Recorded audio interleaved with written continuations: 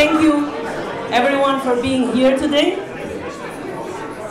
Honorable ambassadors, representatives from diplomatic corps, honorable representative of US Department of State of US government, honorable former and actual US ambassador to Albania, Albanian and American diplomats, honorable representative of Albanian community, dear friends and colleagues, ladies and gentlemen, thank you so much for being here today.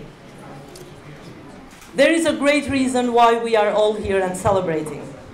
We mark 25 years of re-establishment of diplomatic relations between Albania and the United States. The history of friendship between our countries actually goes much longer. The first Albanians arrived in the United States as economic immigrants by the beginning of the last century. It was the Albanian community since then quite instrumental in their request to the American president of that time. In 1912, Albania declared its independence, but it was only after the World War I that President Woodrow Wilson publicly recognized the existence of the state of Albania. Albanian people never forget this. The diplomatic relations were once established in 1922.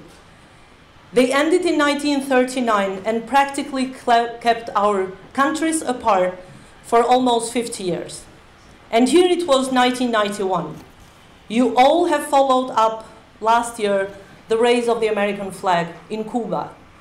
Think of Albania in 1991. It was so emotional. We saw our road open between Albania and United States. Actually, it was not a road. It was a very broad highway. The United States have helped and supported us in our path towards freedom and democracy, in our efforts for building a sustainable market, economy, and state of the rule of law. They have backed us in every step of difficult road towards a Euro-Atlantic integration. Starting from the scratch 25 years ago, Albania since 2009 is a member of NATO, since 2014 is a candidate country to the EU. Last year we signed a declaration of strategic partnership with the United States. Today we are proudly strategic partners with them. And we are also important peacekeeping missions in Iraq and Afghanistan work closely together in the global coalition against terrorism. Our bilateral relations are in their best time, and a great number of high-level visits exchanged between our countries in the last year are a perfect testimony to that. The ties of friendship between our governments and our people have only strengthened and multiplied. The visit of Secretary Kerry in Tirana, which gave great messages and hopes to the Albanian people in moving the country forward, and the visit of Minister of Foreign Affairs Bushati in Washington this past month will give a new boost to this relationship between our countries. I cannot go through all actors and factors that brought these countries together, but as a symbol, let me thank the people of Albania and America, our states and our governments, who keep alive this friendship. I have the privilege to thank actually all of you who are in this room and gave a great contribution, especially in the last 25 years on this relationship.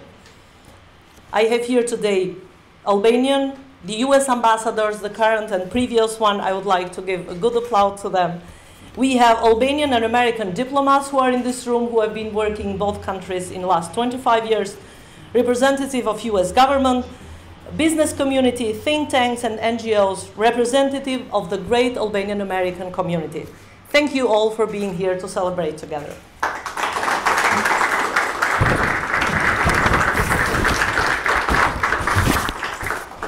And in this note, I would like to have your permission to give the floor to two of my colleagues and great friends.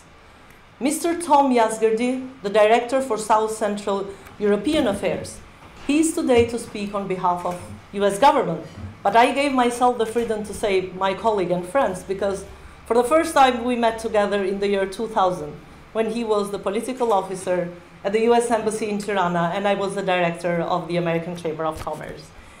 And I also have the great privilege to give my word today, the word to speak to Ambassador Lou, who is currently the US Ambassador in Albania.